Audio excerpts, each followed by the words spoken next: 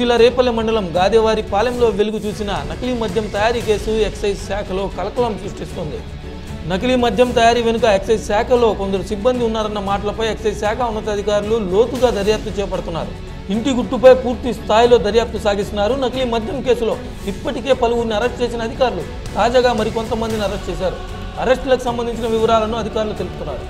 ముడి పదార్థాలుగా స్పిరిట్ను తీసుకురావటము, తీసుకొని వచ్చిన తర్వాత ఎంటీ బాటిల్స్ అన్నీ చేసి బ్లెండింగ్ చేసి స్పూరియస్ లిక్కర్గా తయారు చేసే ఒక స్థావరాన్ని కనుగొనడం జరిగింది. దీనికి సంబంధించి ఆ రోజు నాడే ఒక ఇద్దరిని, ఎవరైతే ఈ కేసులో ఇన్వాల్వ్ అయిన వాళ్ళు ఇద్దరిని అరెస్ట్ చేయడం జరిగింది.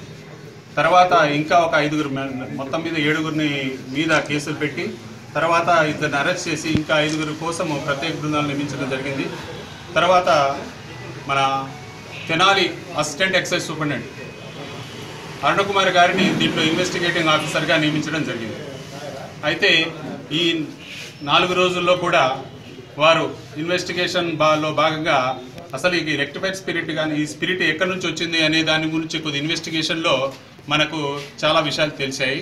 అవన్నీ ఇప్పుడు ఏఎస్ గారు చెప్పారు. అయితే దీంట్లో ఈ మన కథనాల్లో కానీ ఇన్వెస్టిగేషన్లు కానీ కొన్ని డిపార్ట్మెంట్ వాళ్ళ పాత్ర కూడా ఉన్నట్టుగా మనకు తెలియస్తుంది. అయితే దీంట్లో థరోగా ఇన్వెస్టిగేట్ చేసి ఎవరున్నాను ఈ కేసులో ఎవరు ఇన్వాల్వ్ అయినా ఎవరిని వదిలిపెట్టే ప్రసక్తి లేదు. ఎందుకంటే అది డిపార్ట్మెంట్ వారైనా బయట వారైనా ఇది, ఎందుకంటే ఈ స్పూరియస్ లిక్కర్ అనేది చాలా ప్రాణాంతకం. కాబట్టి ఈ ఇన్వెస్టిగేషన్ మాత్రం ఫ్రీ అండ్ ఫెయిర్గా జరుగుతుందని మాత్రం అందరికీ తెలియజేయడం. నలుగురు, ఒక అతను ఆదిలాబాద్ అతను, ఒక అతను హైదరాబాద్ బేస్డ్, ఇంకో ఇద్దరు ఇక్కడ వాళ్ళు లోకల్ వాళ్ళు, ఒక అతను కొల్లూరు, ఇంకో అతను లైసెన్సీ, షాప్ లైసెన్సీ. క్లూ ఎలా పట్టారంటే ఇక్కడ ఏదో పెద్ద రాకెట్ జరుగుతుంది అని ప్రజల్లో నుంచే మాకు తెలుస్తా ఉంది. అక్కడ ఇక్కడ సిఐ గారు ఉండి పండగ రోజు అయితే బాగా జరుగుతుంది, ఎక్కువ మొత్తంలో సరఫరా జరుగుతుంది, కన్జంప్షన్ ఎక్కువ ఉంటుంది, సేల్ ఎక్కువ ఉంటుంది అనేసి ఆయన విలేజ్ తిరిగి దాన్ని కొంచెం క్లూ పట్టుకొని మొత్తానికి ఆ ప్లేస్ ని డిటెక్ట్ చేశారు.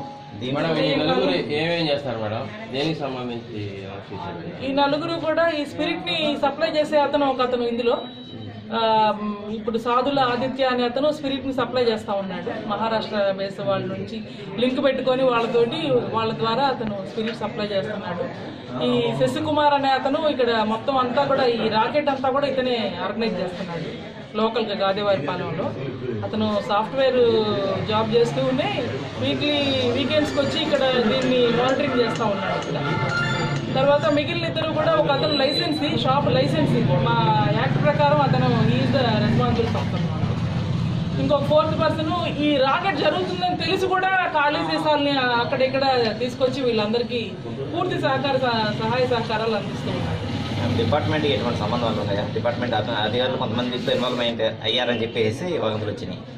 ఇప్పటి వరకు మా దర్యాప్తులు బేస్ చేసుకొని పరిశీలిస్తే ఏంటంటే, ఇప్పుడు శశికుమార్ అనే అతనికి కిరణ్ కుమార్ అనే అతను దూరపు బంధువేదో, వీళ్ళిద్దరూ కలిసి తిరుగుతూ ఉన్నారు. అతను కూడా సహకరిస్తున్నాడు ఇతనికి క్రైమ్ చేయడంలో అనేది మాకు సమాచారం అందింది. దాన్ని బేస్ చేసుకొని కొన్ని ఆధారాలు సేకరించి మేము అతను కూడా ముద్దాయిగా చేయడం జరిగింది ఈ కేసు.